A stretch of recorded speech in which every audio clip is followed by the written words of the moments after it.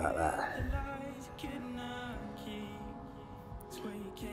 November bread bomb business on the river. As I said when we were walking down here, you know, half hour ago, for me, this is the pinnacle of fishing, certainly carp fishing anyway.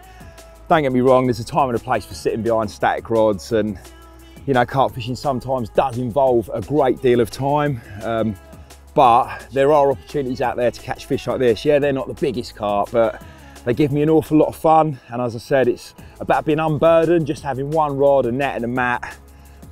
Just a real pure form of catching fish. And just every so often, you do get some pretty nice ones too. Lovely bird.